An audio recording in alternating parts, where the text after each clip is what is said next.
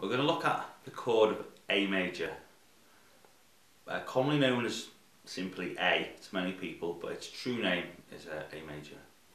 Fingers we're going to be using on the left hand, finger 1, finger 2 and finger 3.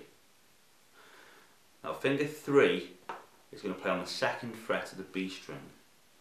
The third finger on the 2nd fret of the B string, 2nd finger on the 2nd fret of the G string, and 1st finger on the 2nd fret of the D string, like so. So again,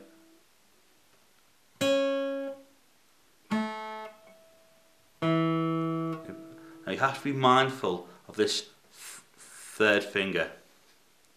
To have it on the 2nd fret of the B string and not block the E string. A lot of beginners will do like this, will go like this.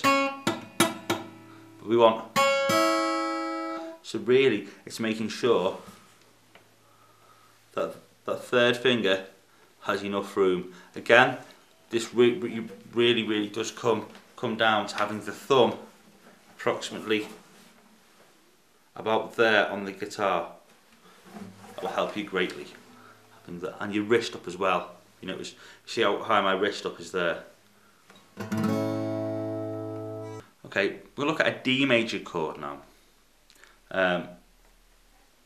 We want the 2nd finger on the 2nd fret of the thin E string, 3rd finger on the 3rd fret of the B string, and 1st finger on the 2nd fret of the G string, like so. Again, I'm going to use an arpeggio. 2nd finger, 3rd, and 1st.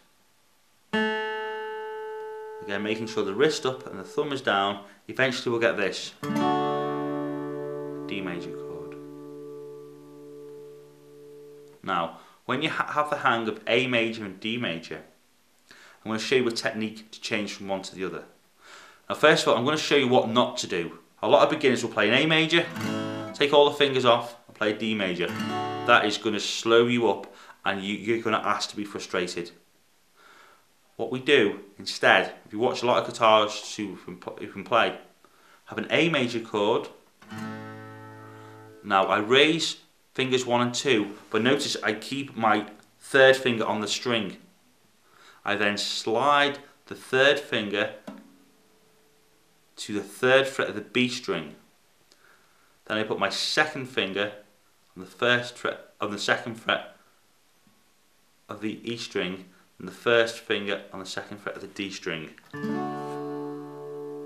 To change back to A, I raise fingers 1 and 2 slightly, bring the 3rd finger 1 fret to the left, there, put fingers 2 and 1 on.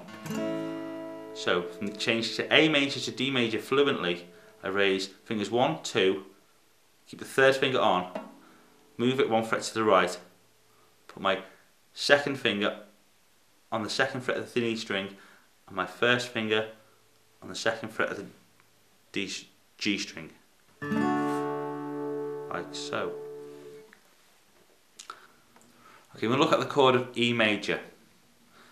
Now what I want you to do, I want you to have your 1st finger on the 1st fret of the G string, there. Then I want your 3rd finger on the 2nd fret of the D string, and then your 2nd finger on the 2nd fret of the A string. Again, 1st finger, the 1st fret of the G string,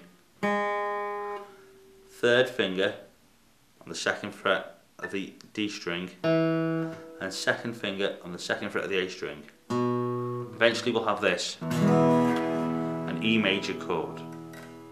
Now, to change from D major to E major, simple flow process. From D major, raise your 2nd and 3rd finger and put the 1st finger still on the string, slide it 1 fret to the left.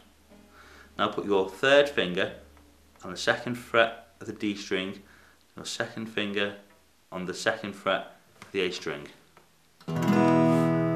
E major. So, really in essence, from previous lessons, we can play A major, to D major to E major fairly fluently. Remember to go nice and slow. To change from E major to A major, move fingers 2 and 3 literally down 2 strings and put your first finger on the 2nd fret of the D string. I'll go back now. To change it back to E major, put your first finger on the 1st fret of the G string, bring fingers 2 and 3 up 2 strings. I'll repeat that again. So fingers 2 and 3 down 2 strings, finger 1 on the 2nd fret of the D string, change back, put your first finger on the 1st fret of the G string, bring fingers 2 and 3 up 2 strings. So in essence now, from the other lessons, we can have A major, D major, E major and A major